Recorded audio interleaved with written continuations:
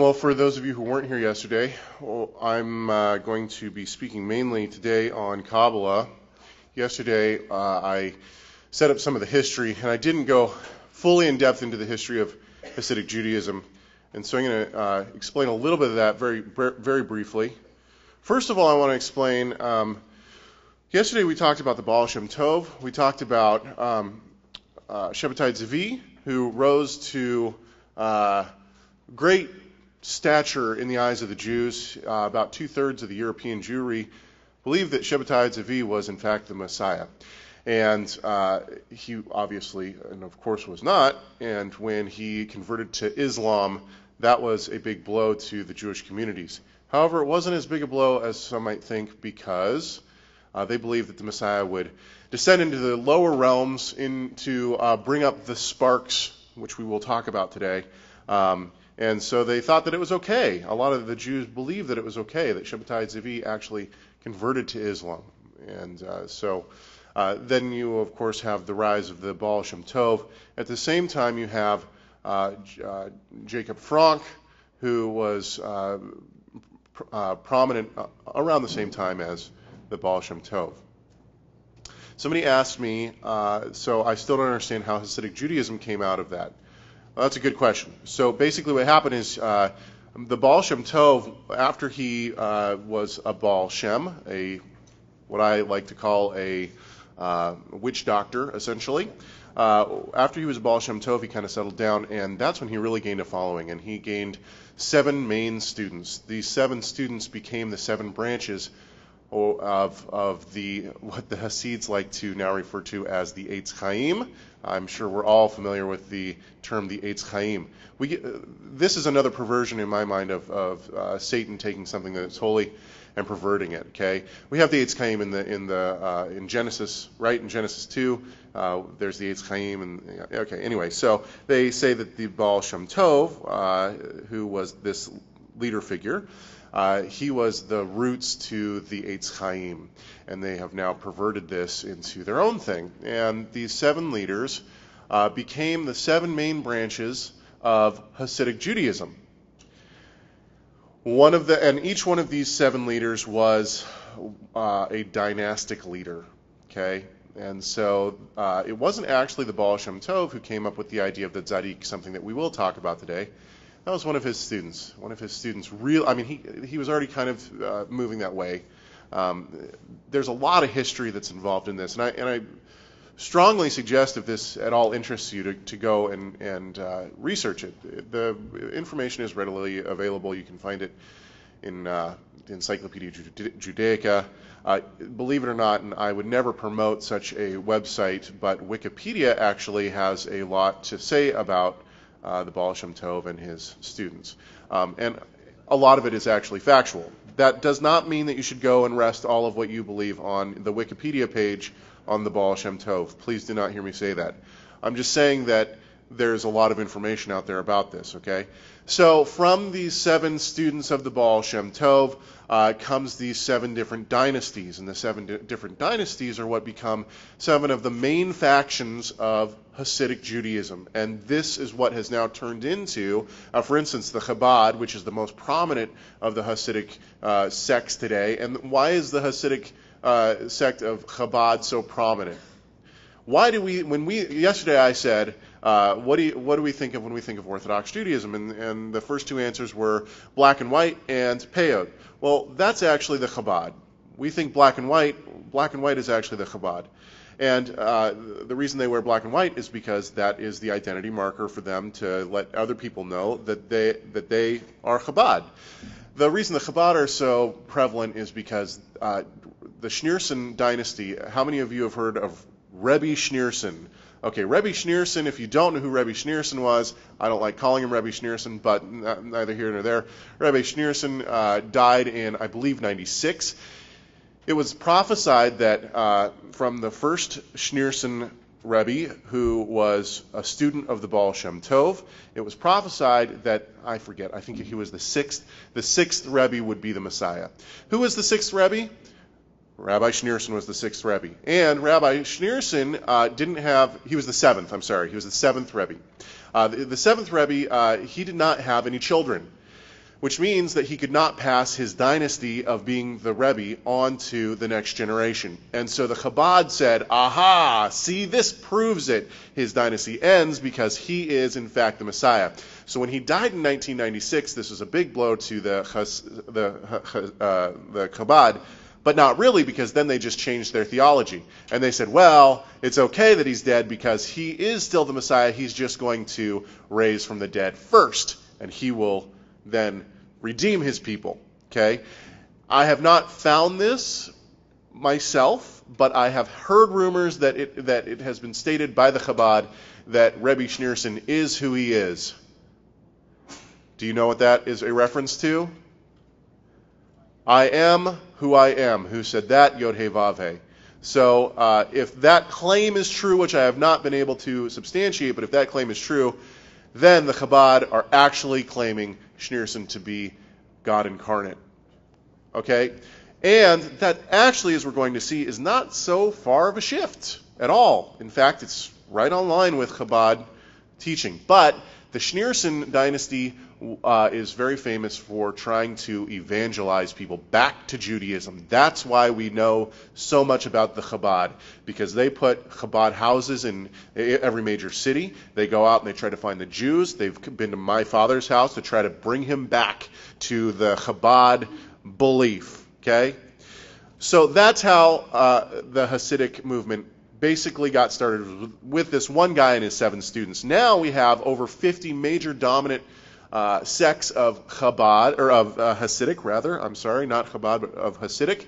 They all are identified in different ways. Okay, they don't all wear black and white. That's just the Chabad. In fact, we talked about this a little bit yesterday. The Bob-overs, they wear something else. There's some guys who wear knee-high black shorts, and then they wear these tight leggings, so they kind of look like pilgrims. You have other guys who wear all white. Some guys wear all gray. Some guys wear, different sects wear different things, and they do that all so that other Hasids can see them and say, oh, you're wearing this, you're a Bob-over. Oh, you're wearing this, you're a Breslauer. Okay?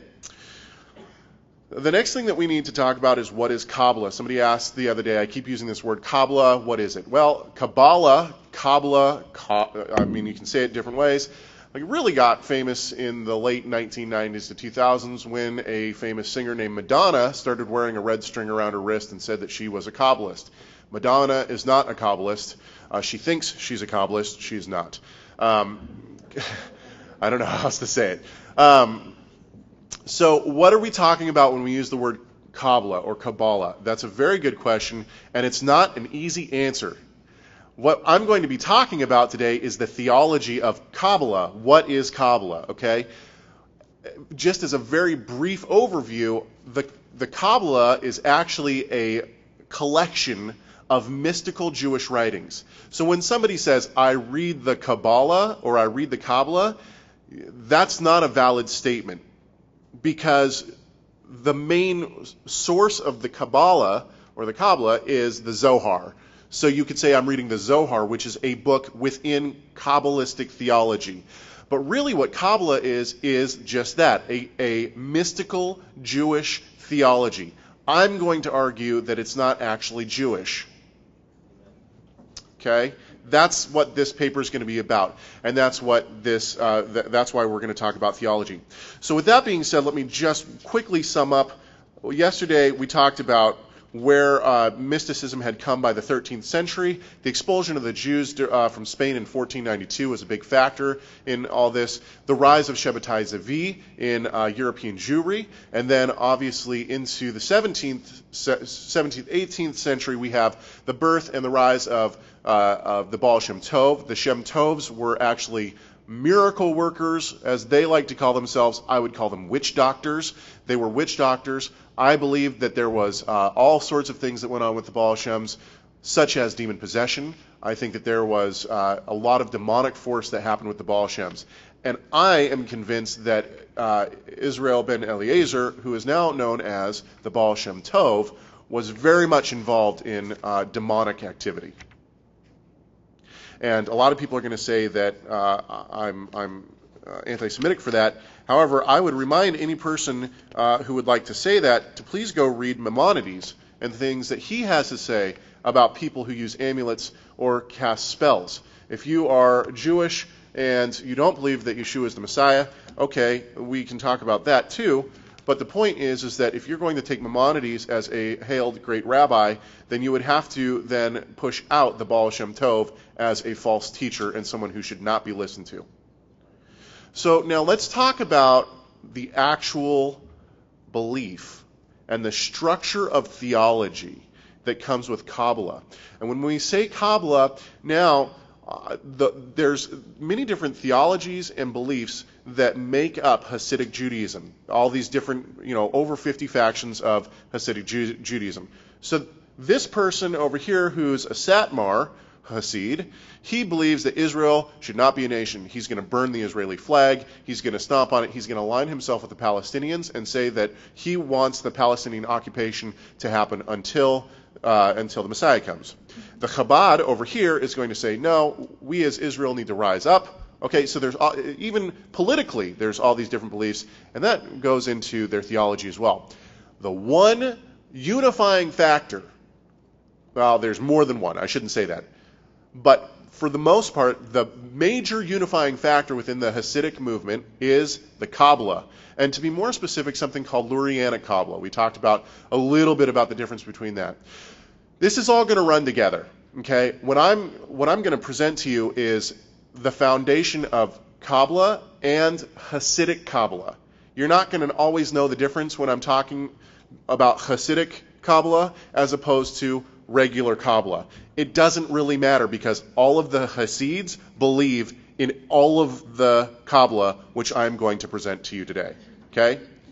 So let's start with the Ein Sof. Buckle your seatbelts because this gets weird. Kabbalah begins by focusing on God's infinite attributes. These are, by the way, if you're following along, I'm on page 9. There is a QR code back there. You can scan it with your phone or your tablet and the paper will come up. Okay. These are the aspects of God that cannot be comprehended by the human mind. For example, God is eternal not only in time, but also in human attributes, which we attempt to attach to him. So the Kabbalists would say, well, God doesn't really have human attributes. Well, he does really. We'll talk about that later. Anyway, we're going to attach human attributes to God. And in every way, he's infinite in all those. Okay? Thus, such attributes inevitably fall short when we're talking about God. God is not just love. God is the infinite form of love, and therefore our human understanding of love cannot comprehend what is meant when it is said God is love. We can't, as humans, can't even understand what that means because he's infinite in love, so we can't grasp it. And I understand that that's a New Testament reference. Apostolic God is love. Okay, I get it, but I'm trying to work with my audience here.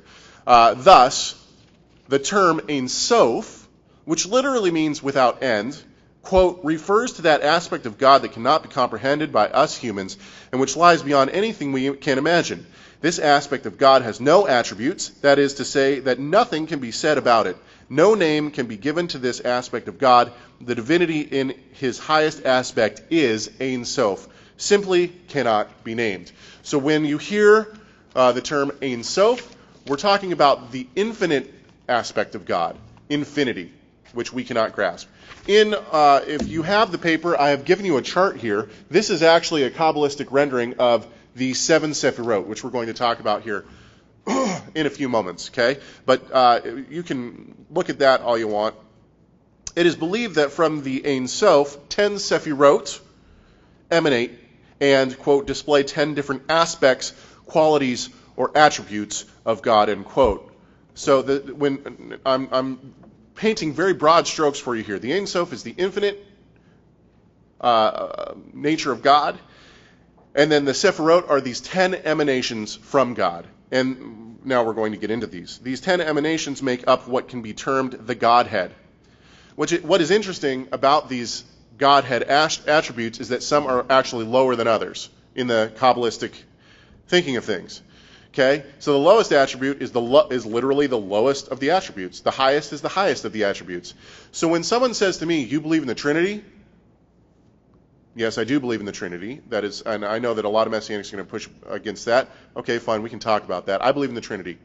I'm Trinity positive. Okay, and when a Hasid when a Hasid says to me, "Oh well, you're a pagan, you're an idolater because you believe in the Trinity," oh yeah, you believe in the 10 Sephirot from the Ein Sof, and not only that, but I say that all three of the Godhead are equal. You say that the 10 Sephirot are not equal. Something's wrong with that. Okay? Emanating from the Ein Sof, each Sephirot becomes lower and lower until the 10th Sephirot, which is the closest to the human realm that we live in. The first and highest of the Sephirot is Keter, sometimes called Ayin, or nothingness. We're going to talk about that below, and is considered the closest to the Ein Sof. Chokhmah, the second of the Sephirot, is the divine will to create, and our entire visible reality comes from Chokhmah. Through this Sephirah, a human can know the divine will. Quote, the third Sephirah is Binah. In this Sephirah, the still undifferentiated model of creation contained in Chokhmah is distinguished in all its components. Here, all things gain a more or less distinctive identity. The Kabbalists saw Chokhmah as an active, masculine power, by contrast with which Binah stood as a passive feminine power within the deity. Thus, they created two powers which were opposed to each other, a principle which comes to a foray also in the Sephirah, which still remained to emanate. I'm going to read my footnote here. It should be noted that there is an entire aspect of Hasidic Kabbalah that brings a sexual nature to this theology. While I did not want to dive into the perverted nature of this theology, because there are children in this room, it should be understood that the Hasidic belief states that before the breaking of the vessels, which we will talk about below, the male and female aspects of the Ein Sof were interlocked in a sexual position. Once the vessels broke, this sexual union was broken, and the male and female parts of the Ein Sof were turned away from each other. Louis Jacobs also talks about a debate that raged about motion within prayer, and this comes from davening. Okay. Some Hasidic rabbis believed that prayer actually was a form of copulation with the Ruach. It is extremely, extremely demonic, in my personal opinion. The lowest of the Sephirah is Malchut. The belief within Kabbalism is that this emanation is the Shekinah. So now we have the Spirit of God as the lowest. They don't even try to say that it's on par with God. It is the lowest, since it is the emanation that connects to our physical world. Quote, the three higher Sephirot have to do with the divine thought, the seven lower with the divine emotions, as it were, as manifesting that thought. Malchut, or the Shekinah, is the link between the Sephirotic realm and the worlds beneath. Lurianic Kabbalah asked a new question. Okay, so you have Kabbalah, now Lurianic Kabbalah comes along and it asks this question. How did God create the world? Lurianic Kabbalah answered this with the concept of Tzimtzum. Since the Ein Sof, I know this is getting very technical, it's going to get even more technical. Since the Ein Sof is eternal, this leaves no room for creation. In other words, if the Ein Sof were to create something, and this object took up space, this would limit the Ein Sof, since the Ein Sof would no longer be taking up that space. In order to create, the Ein Sof took part in Tzimtzum, and that is the act of contraction. God withdrew or contracted him into himself, thus leaving room for creation. I think everyone has gotten that, but I'll explain it this way. If God is and nothing else is, and he's infinite in his nature, and then he creates me, I now have taken up space. That means that God is no longer taking up that space, which means God is no longer infinite in space. So thus, to the Kabbalist, that can't happen because that limits God. And so they create this theology of Tzimtzum, the retraction. Let's talk about the shattering of the vessels and the sparks. Remember, we talked about how Shabbatai Zvi, his believers thought that he could go into the lower realms to redeem the fallen sparks. Okay, let's talk about that. One of the major jumping points within Lurianic Kabbalah is the shattering of the vessels. Quote, Adam Kadmon in the Hebrew is nothing but a first configuration of the divine light which flows from the essence of Ein Sof into the primeval space of the Tzimtzum, not indeed from all its sides, but like a beam in one direction only. He, therefore, is the first and highest form in which the divinity begins to manifest itself after the Tzimtzum from his eyes, mouth, and ears, and nose. The lights of the Sephirot burst forth. At first, these lights were coalesced in totality without any differentiation between the various Sephirot. In this state, they did not require bowls or vessels to hold them. Okay, so I don't know if you've caught this, but basically this quote is talking about the light that has burst forth from the Ein Sof. Okay, so when God decides he's going to create, what does he do? He bursts forth light. Okay? Since, however, the divine scheme of things involved the creation of finite beings and forms, each with its own allotted place in the ideal hierarchy, it was necessary that these isolated lights should be caught and preserved in special bowls or vessels created or rather emanated for this particular purpose. The vessels, which corresponded to the three highest Sephirot, accordingly gave shelter to their light.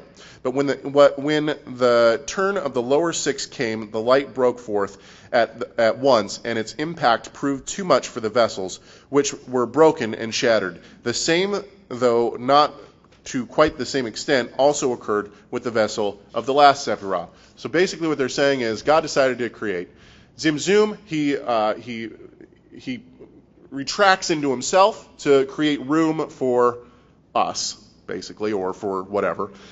Then he shoots out this light, but the light is too magnificent, so he makes these vessels.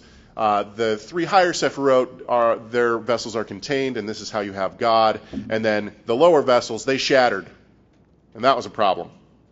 According to Lurianic Kabbalah, as the pieces of the vessels of the broken vessels fell, they trapped and retained some of the divine light. Some of these shards, also referred to as sparks, fell through the cosmic void into Sitra Achra, the other side, and became shrouded in darkness. This is how you have sin within Kabbalah. The darkness is the sin.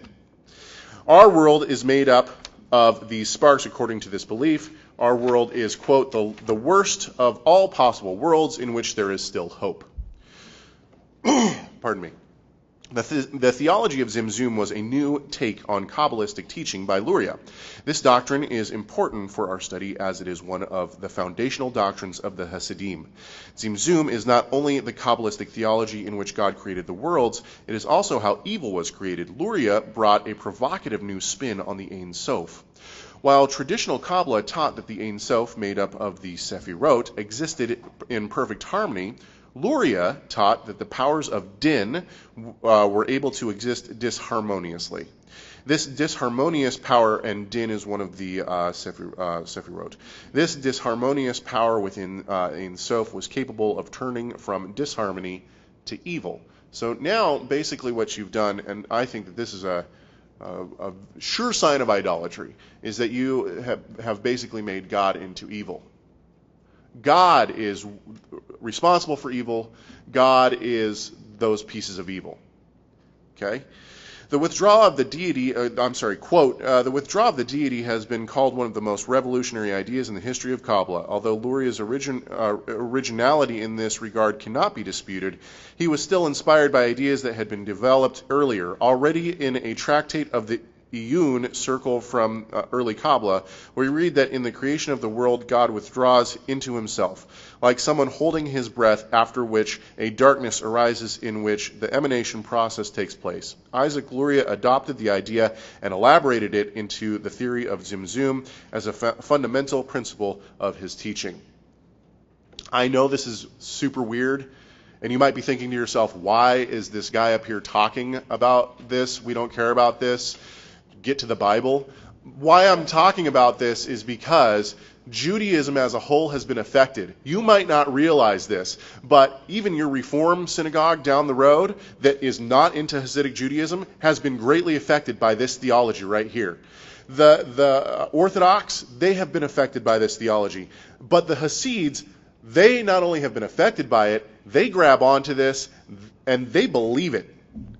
They practice this. Let's talk about nothingness. I couldn't, when I was studying this and I first came to nothingness, I thought to myself, this is Buddhism. It's not, though. It's a little, they put a spin on it. Within Kabbalah and Hasidic Judaism, there is a specific teaching that is somewhat hard to grasp. It is the concept of ayin, or nothingness. The Kabbalistic philosophy of nothingness comes from Jewish and pagan philosophers. This philosophy turned theology states that God created out of nothing. Nothingness, in this respect, is not devoid of thing, but rather is aspects of God that are unattainable to the human mind. Much like the concept of Ein Sof, ayin is the aspects of God that a human mind cannot grasp. Okay, so you're going to say, what's the difference between Ein Sof and ayin? Well, Ein Sof is the infinity, the infinite aspect of God. Ayin is the other aspects of God that are beyond our comprehension. It's not the infinity part of it, it's the other aspects that we can't grasp. Ayin is in fact one of the 10 Sefirot. It's Keter, and is therefore an emanation of the Ein Sof. In an article by Daniel Matt, he writes, quote, "The word nothingness, of course, connotes negativity and non-being, but what the mystic means by divine nothingness is that God is greater than anything. One can imagine, no thing." So it's not nothing, it's no thing. Since God's being is incomprehensible and ineffable, the least offensive and most accurate description one can offer is, paradoxically, nothing. Are you with me? Thus, nothingness is the emanation of the Ein Sof that are beyond comprehension. Literally, nothing can be said about them because they are beyond the scope of human comprehension. This is all going to tie together, too. So let's talk about panentheism and Bitul Hayesh.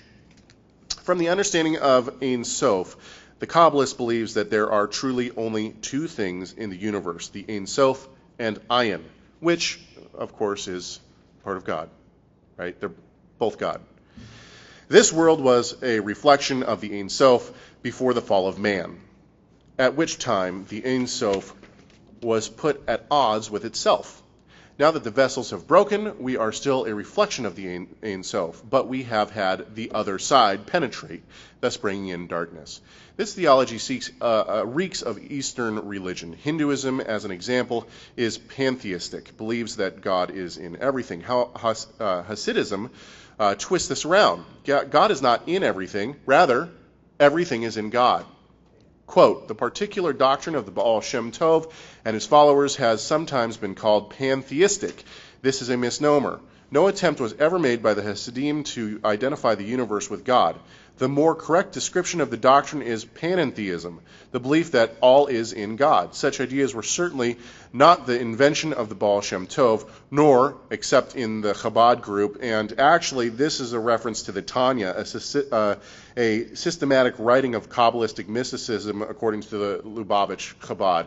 If you don't know what the Tanya is, it's also as nuts as the Zohar. Basically, the Chabad took all this theology and they put it into a systematic theology. So if you want to read about it, go read the Tanya. It's I opened up the Tanya and I spent about 10 minutes and I was like, dude, my head hurts. Were they developed by the Hasidim in the systematic way. But he and his followers, that is the Baal Shem Tov and his followers, gave them fresh emphasis and applied them in their daily life. Since all things are in God and there is no place empty of him, the Baal Shem Tov taught that rather than practice asceticism in order to find God, man should use the things of the world to bring him nearer to God. Hasidism teaches that the worship of God is to be realized in the concrete forms of the here and now. The Hasidic is not normally in favor of asceticism, though some of the Hasidic masters were ascetics, nor is he a hermit. But the things of the world are, for Hasidism, only the means by which he can grasp divinity. The true aim of the Hasid is to penetrate beneath appearances, to see only the divine vitality which infuses all things. His ultimate aim is to attainment of what Hasidism calls Bitul Hayesh, annihilation of the self. The ego is left behind as man's soul soars aloft through his contemplation of the tremendous themes that all is in God. The Neoplatonic element in Hasidic thought which came to Hasidism through the Kabbalah, and the striking resemblances to Far Eastern views on the illusory nature of the world of the essence cannot be overestimated. End quote. Plato's famous philosophy of idealism, that what we perceive in our world has no real substance but is in reality the prime ideal projected upon the world by the demiurge. Am I saying that right? Demiurge, I apologize. Plato's famous cave illustration offered a vision explanation. There were people chained to a cave floor and able only to look at the cave wall. Above, on a ledge, was a fire and a person casting shadows from the light of the fire onto the cave wall. Those chained to the floor were unable to see the fire or the person and could only see the shadows on the wall. Plato taught that we are, in fact, those people chained to the floor. This world was nothing more than a shadow on the wall. When we see a table, it is not really a table, it is just a shadow of what a table really is. That is, like an emanation of the ideal, which is the reality. If you've ever seen The Matrix, that is much like what Plato was kind of thinking of. Okay? Hasidism does the same thing with the Ein Sof. We might look at our arm or our leg and say, this is my arm, or this is my leg. This, however, is not the case.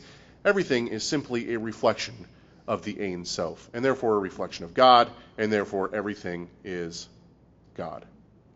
Quote, the difference between the philosophical and Kabbalistic vision is thus a question of the point of departure. The philosopher takes the arm as a human concept. Arm is something human, something that really exists in our human world. When we then use this human term for God, this is only a metaphor in the divine world, since God does not have human arms in real life. For the Kabbalist, all this is precisely the other way around. He takes the arm as a divine concept, and an aspect within the divine, which really exists there.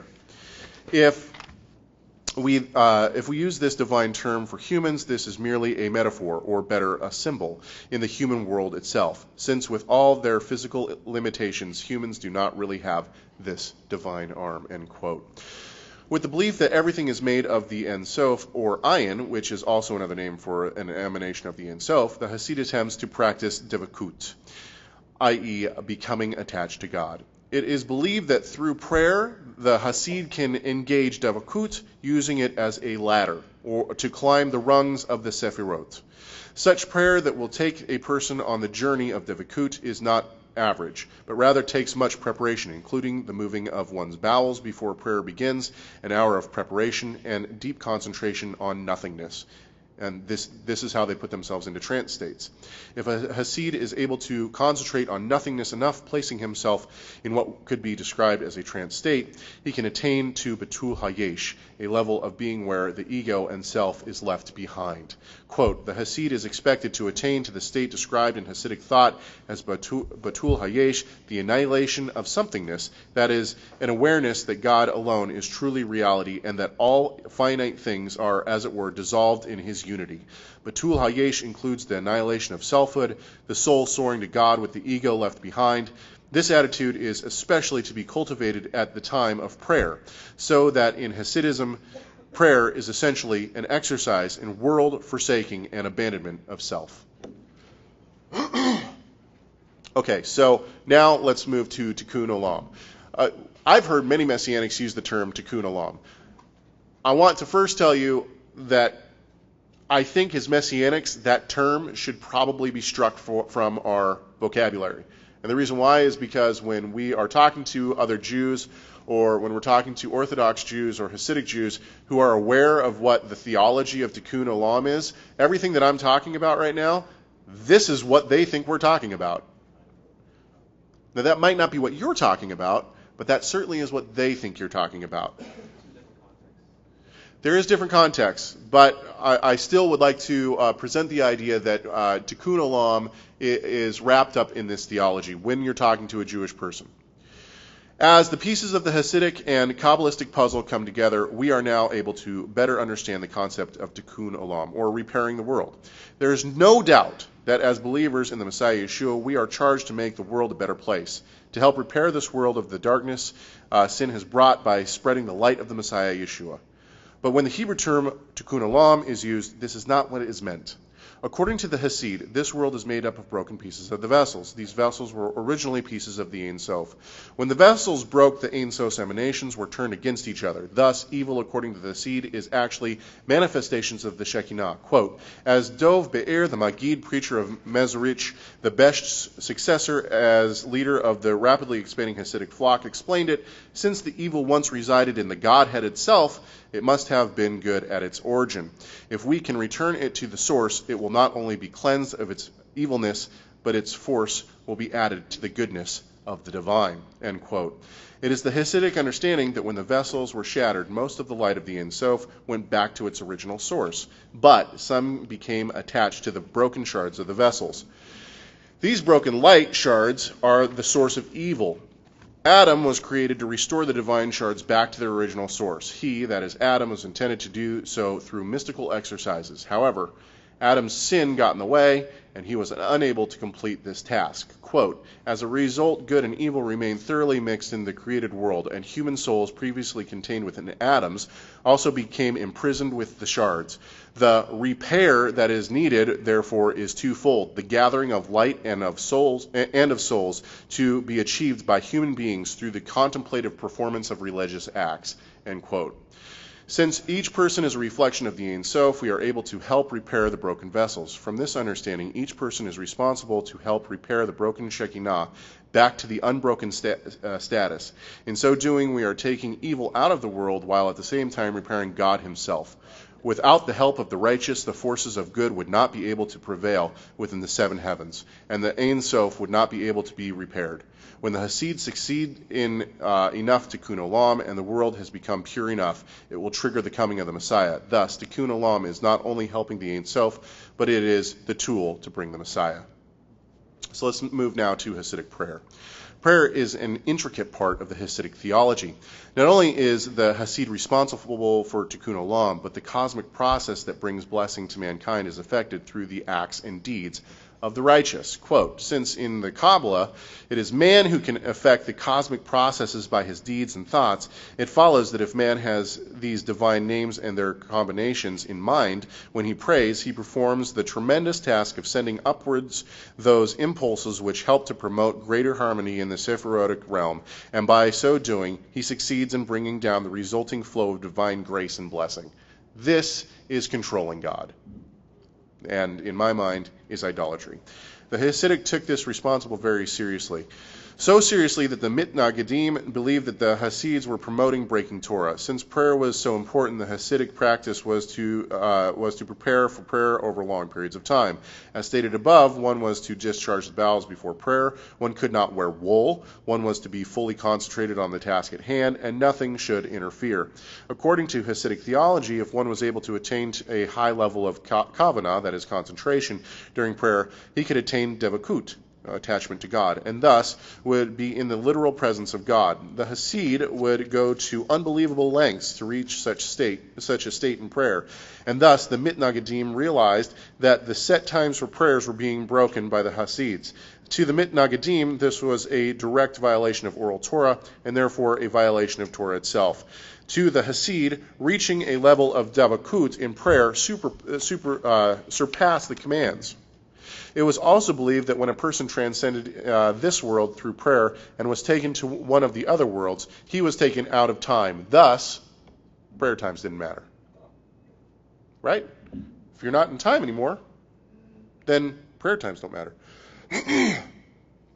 Prayer was no longer a conversation between God and man. It was no longer the unrighteous man approaching the holy God. Rather, it was each man's duty to help the Shekinah. Without this prayer and devotion, much would be lost, and this world, not to mention the Ein Sof itself, would fall deeper into darkness. Prayer had now become the duty of every Jew for the sake of God and the world. Due to the practice and belief of the Baal Shems, the Kabbalists wanted to change the traditional prayer book so that the one praying would be able to properly arrange the names of God during prayer so as to have them properly in mind. Get what's going on? If we can control God by saying these words the right way and saying his name the right way, then we should try to do that in our prayer book, because then we'll really control him every time we pray, right? They did this by altering the Sephardi prayer book. This was beyond offensive to the Mitnagadim and brought even more spite between the groups. The Mitnagadim argued that the prayers within the prayer book were handed down in words as well as arrangement from Sinai. To counter, the Hasids put forth the belief that every tribe was given its own gateway in which to enter the higher worlds. That gateway was their own prayer book. Okay? Since no one knew which tribe they were from, the Lurianic prayer book was seen as the 13th prayer book, one in which anyone from any tribe would use as a gateway. This did two things for the Hasid. Number one, it gave them an answer to the question that if the prayers were handed down from Sinai, why do we have different versions? And number two, it gave them the ability to use their own Lurianic their own Lurianic prayer book. So in other words, you have this gateway that God gave you. It's a prayer book. Each tribe has their own prayer book. So there's 12 prayer books. But he knew that all the tribes were going to be dispersed, so let's make a 13th. So he made a 13th prayer book. That's what we have. That's what we made. It's quite clever, actually. Let's talk about reincarnation. Okay, this blows my mind. Some might be surprised to find out that reincarnation is a central part of Hasidism. It is not specific to Hasidism, but is found in the Zohar and is a belief of Kabbalists in general. Chabad.org explains this clearly. Quote, consequently, many Jews are surprised to learn, or may even wish to deny, that reincarnation, the revolving of souls through a succession of lives, or Gilgulim, is an integral part of Jewish belief.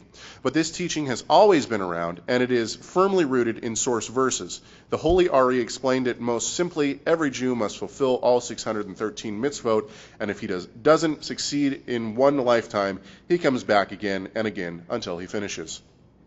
While this might seem like an odd shift for Judaism, it is actually quite logical and brilliant on their behalf. A belief in reincarnation does two things for the Kabbalists. Number one, it takes away the need for a suffering Messiah and makes the messianic expectation only apply to the nation of Israel as a whole.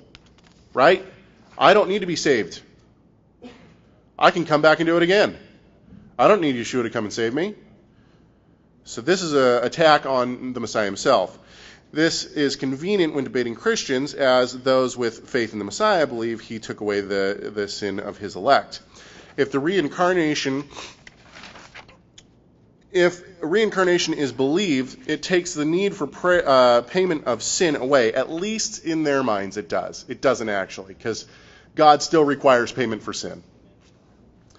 The second thing it does is reincarnation solidifies the shift that began in the Talmudic era away from the sovereignty of God and moves Jewish theology completely in a free will direction.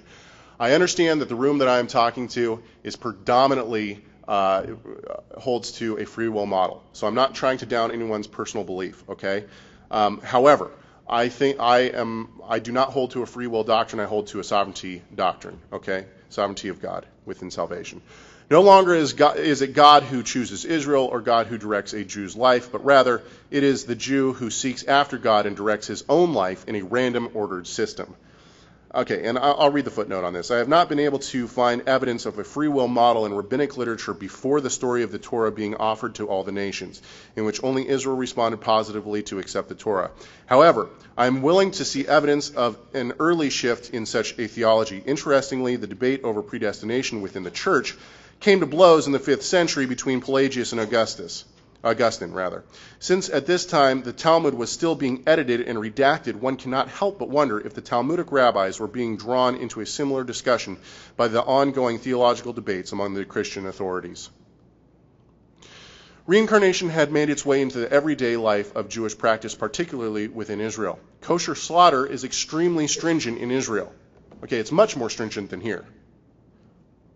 I don't know if you guys are aware of that.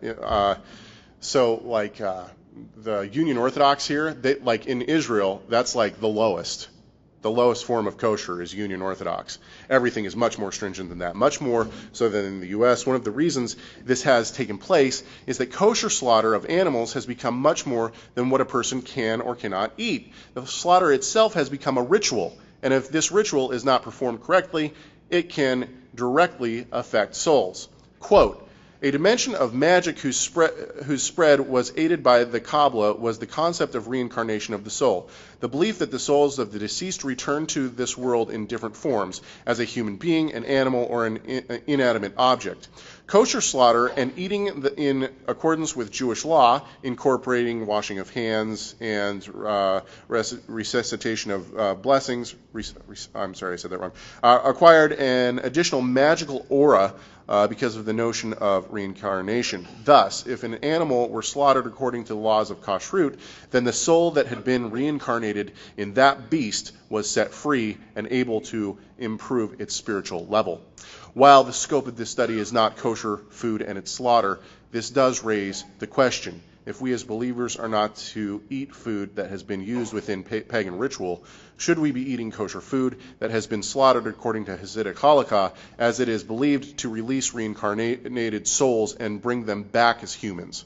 If this is truly a ritual that is done during the slaughter process, should we as believers support and eat such food? Now, I understand this brings up a huge debate that we could have. But basically my point is this. I don't think that, look, when I walk into P.F. Chang's and they got a huge Buddha sitting there, I don't have a problem sitting down and eating food. A lot of believers do. A lot of believers are going to say to me, you can't walk into P.F. Chang's and sit down because they got a huge Buddha right in the front. I think Paul talks about this in 1 Corinthians 8, but however, a lot of believers take a different view on that. Okay, that's fine. If you're going to take a different view on it and you're not going to participate in any food that has been ritually slaughtered in pagan ritual, then we have to ask the question, are you then allowed to eat Hasidically koshered food? Even the knife has to be a certain sharpness. If it's not a certain sharpness, it's not kosher enough. Why? Because the soul is not released to come back. So then the question becomes, are you willing to eat kosher food that's Hasidically koshered if you're not willing to eat things that have to do with pagan ritual? That's my question. Okay, so let's talk very briefly about the Tzaddik. Perhaps the central aspect of Hasidism is the theology of the Tzaddik. Each Hasidic movement has its own Tzaddik or Rebbe. There's exceptions. I think there's 5 exceptions on that. The Breslovers are one of those exceptions. I'll use them because I know them the best. They believe that when Rabbi Nachman died, he was, I think, was he a direct student of the Baal Shem Tov? Great-grandson, thank you. When the great-grandson of the Baal Shem Tov, Rabbi Nachman, died, they believe that he was kind of like, and they still use his writings. They basically look to him as their Rebbe. Anyway, okay.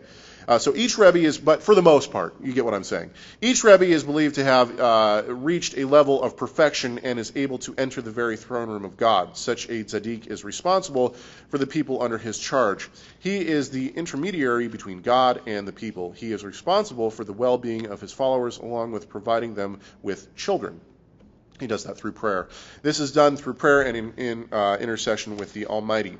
In his book, Major Trends in Jewish Mysticism, Gershom Scholem gives strong evidence that the theology and writings of the Shabbatians were integrated into the Hasidic theology. Shabbatai Tzvi clearly had a semi-divine status among his followers, and it is not surprising to see such theology transfer, even if it took some time, over to the Hasidic movement. This is a long quote, but we're going to go with it. Quote, Rabbi Dov Be'er did not add anything of his own to Hasidic theory. He merely repeated the teachings of his masters. Only in one aspect did he make a contribution. He expanded vastly the position of the Tzaddik, basing his claim upon the verse, the Tzaddik, or the righteous man, is the foundation of the world, Proverbs 10:25. He ascribed to him dominion over the spiritual and material world. The tzaddik is not only symbolic of the ideal life, but is also invested with the power of extracting the will and favor of God. As the seed draws its sustenance from the earth, so does the tzaddik derive his spiritual authority from the heavenly throne. The tzaddik is the pillar between heaven and earth, through which all the profusion from the upper world descend to this world. By his intercession with God, he can secure forgiveness for sins. The divine sparks inherent in the matter reveal to him their secrets, and by his touch, profane things become sanctified. Where do we hear that from? Right? The woman with the flow of blood grabs onto Yeshua, and what happens? She becomes clean. He has the power to confer with or withhold material blessings. The Hasid should therefore cling to the Tzaddik as a child cleaves to its mother. The theory of Tzaddikism was still further enlarged by one of the Maggid's disciples, Rabbi Elimelech of Lizensk, deceased in 1786. Rabbi Elimelech claimed that the Tzaddik is a peer to the angels, and through the touch of his hands, the bitter becomes sweet. The Tzaddik knows how to combine the letters and words of the prayers in such a way as to reflect through them God's will. Through the powers of his prayer, he can therefore cure the sick and also prolong a man's life, even if it were God's will that he should die. To the Tzaddik was granted the secret knowledge of investing worldly occurrences with the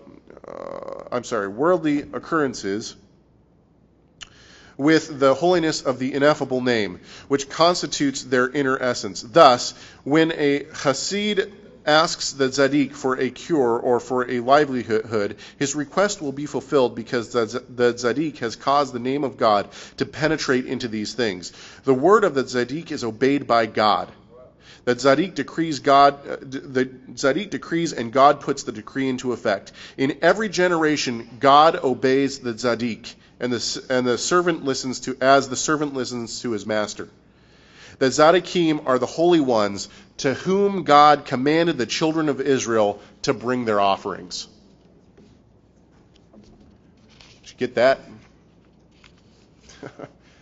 So basically, the Hasidic belief is that when the children of Israel brought their offerings to the temple and sacrificed them, they were really bringing those to offer to the Tzaddik.